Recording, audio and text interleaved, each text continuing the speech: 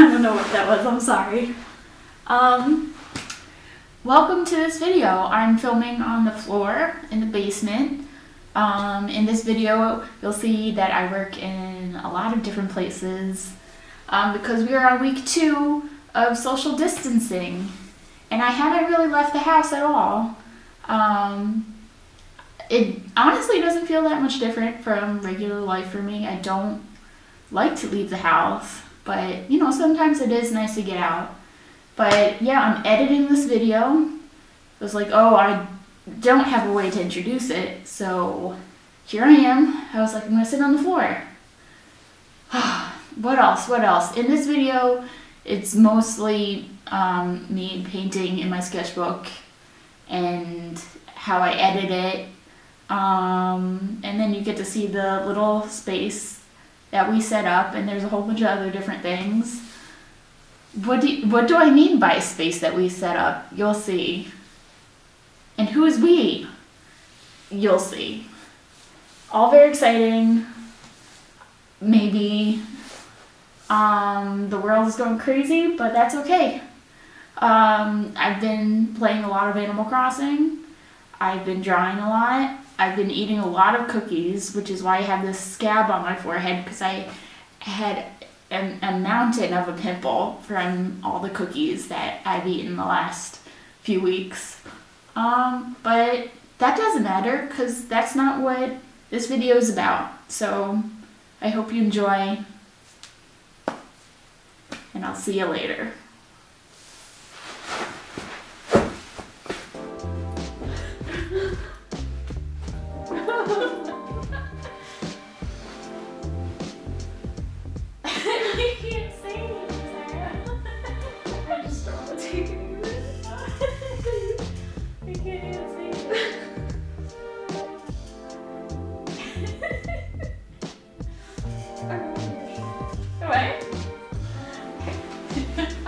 Alright, that's all I need. You can do whatever you want. Nope. Fine.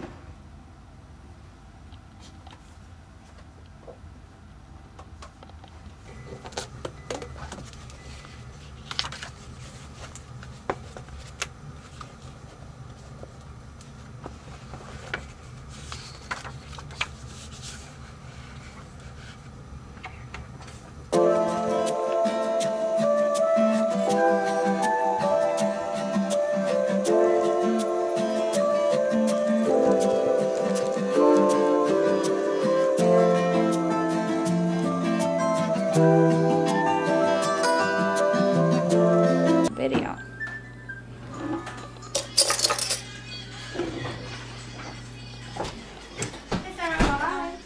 Nothing focuses.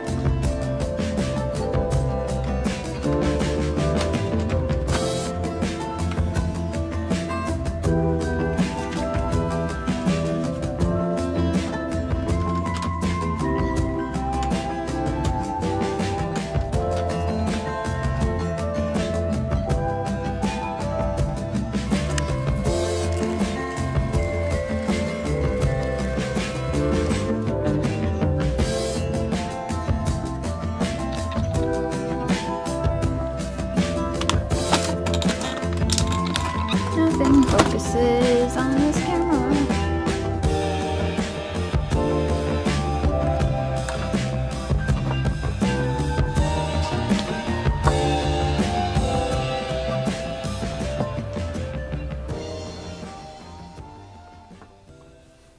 Okay, so I just thought I'd show you a little bit of my editing process in Photoshop.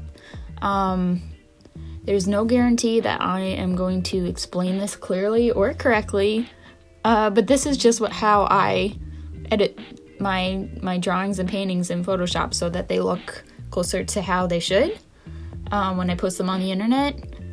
So first, I opened up my scanned file, and I'm gonna mess around in curves. I really don't know how to explain curves very well, so if you don't know how to edit with curves, I recommend looking up a video. But essentially, you're kind of messing with the lights and darks, the lightness and the shadows in the image. So that's what I'm doing here, because the scanned image was pretty dark compared to the actual painting. So I'm just trying to brighten it up just a little bit before I start editing the actual color. So let's see, yep, and then I'm just checking how it looks compared to the original. Wow, talking over this is really hard because I don't really know what I'm gonna do next, because I don't remember what I did when I recorded this. Okay, but then I switched to the red in curves because compared to the original drawing, it's a little too orange, so I want to take out the red so it's a little more yellowish. And then I'm switching to blue, still same problem, just trying to get it closer. Bringing down the blue and the highlights, checking it against the original. And next I'm gonna go to the brightness and contrast, because it's still a little too dark, and sometimes it's just easier to bump up the brightness in the brightness contrast adjustments rather than in the curves. So that looks pretty good. It's getting closer. But then finally, I want to bump up the saturation, because when you scan, or usually when you scan something, the colors are a lot more dull. And so I just want it to be nice and bright and saturated. And I think that's all the editing that I did for this. Let's see what I end up doing. So it looks like I'm doing a whole bunch of nothing. Yeah, okay, yeah, so I'm just saving the file and posting it to Patreon, where I do my sketchbook dumps, I think every 2 weeks on a Wednesday. I'll post everything that's in my sketchbook, including the really terrible things. And you might think this is terrible, but it's one of those things. It's a sketchbook. You're supposed to have fun and experiment. So, thanks.